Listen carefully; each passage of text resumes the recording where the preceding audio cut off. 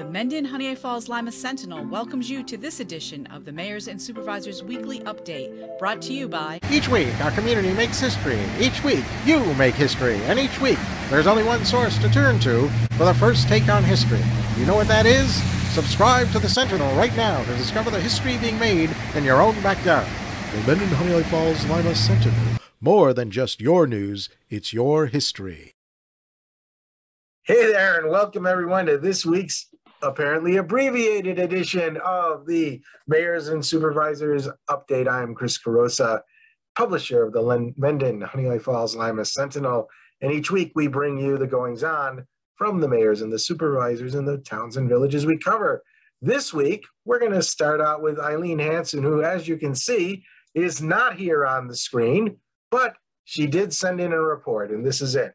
The Scottsville Village Board meeting was held this past Tuesday, February 8th. Local Law 2-2022, the tax exemption for volunteer firefighters, was passed by the board. The cannabis law was put on the March 15th ballot for a vote. It reads, shall the Village of Scottsville allow retail sales of cannabis within its boundaries? Resolutions for the authorization of and for the project costs for the $30,000 award allocation, as well as a resolution for the seeker, were approved. The next budget workshop will be held this Tuesday, March 15th at 6 p.m. in the Municipal Building. And she wishes everyone to have a great week. John Moffat, take it away. What's going on in the town of Mendon? Hi, Chris. Great to be here again. Just wanted to make mention of a couple of things. First of all, effective the 10th of February, we have changed our policy at town-owned buildings to optional mask use. Certainly, we welcome anyone who wants to continue to wear a mask for personal reasons. Certainly understand that, but we are no longer requiring them at this time. Hopefully, we're heading in a good direction with this whole thing.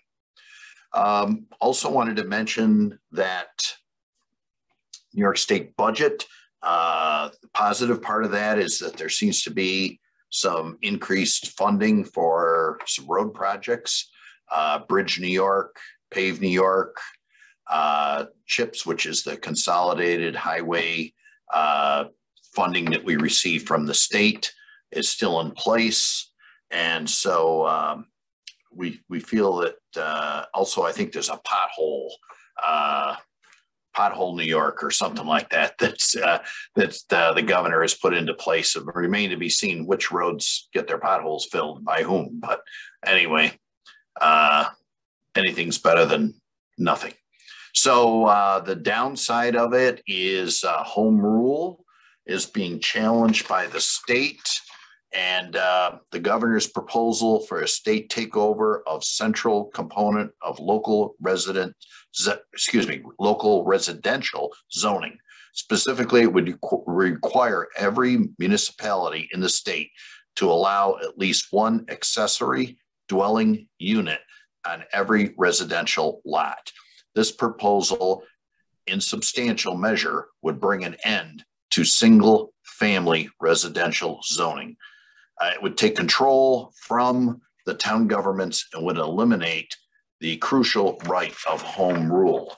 So speaking on behalf of the town of Mendon, and I've spoken to many other town supervisors in Monroe County, we are opposed to that in the 2022-23 budget.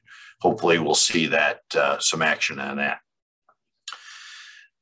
The Military Memorial and Splash Park is going out to bid. There will be an advertisement in the Sentinel for bids, and that will be in the next issue on February 17th. So we're looking forward to getting some competitive bids on that project. There will be a public hearing on February 14th for the town of Mendon regarding the first responders assessment reduction, which I've spoken about in the last couple of weeks. And that reduction amounts to about $4,000.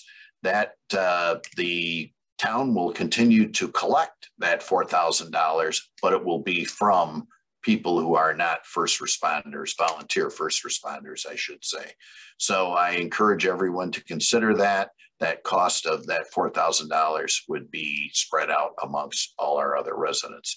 We certainly appreciate all the hard work and volunteer time that all of our responders have put in, but we also want to make sure that everyone understands the ramifications of anything that shifts the tax burden. Let's see. Speaking of taxes, county and town tax payments at Town Hall. The last day for interest-free was February 10th. So from here on out, payments will continue to be made here at the Mendon Town Hall for all Mendon residents. Even if you're in the payment status where you're paying multiple payments, you can still make those payments here or put them in the mail or put them in the drop box on the Main Street side of the Mendon Town Hall. There is a 1.5% finance charge for the month of February, and then it expands as the months go by, 1.5% in March and April and et cetera.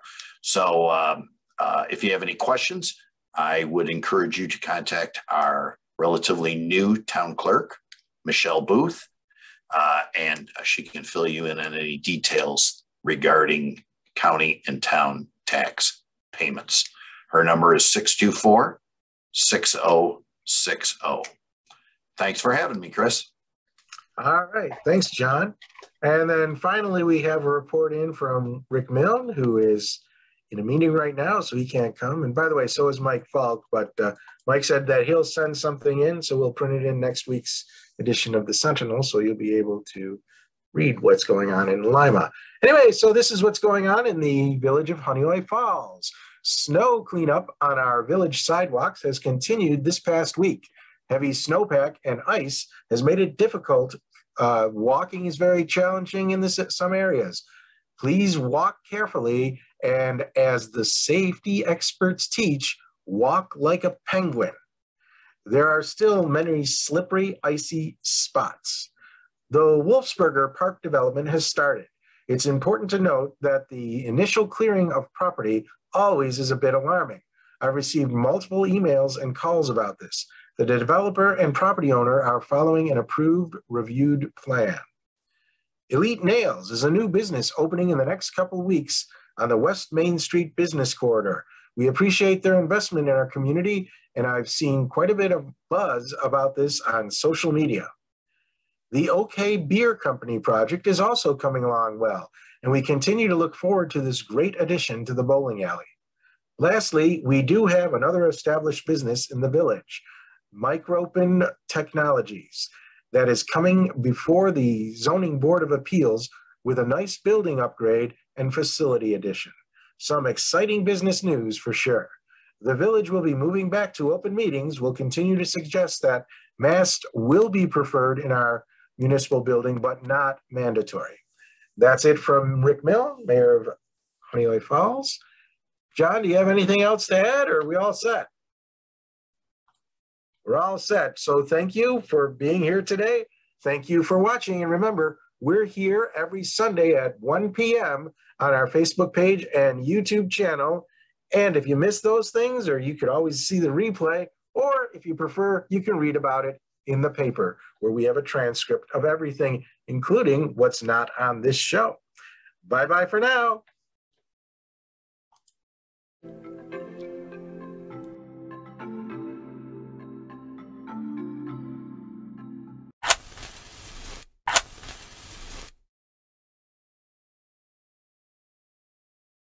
Imagine yourself communicating with a difference. Pan-Dimensional Solutions helps you do this. Whether live spectator events, taped broadcasts, or real-time audience-engaging programs, you can benefit immediately from the tools Pan-Dimensional Solutions will share with you. Do you want to make a difference? Contact us at pandimensional.com.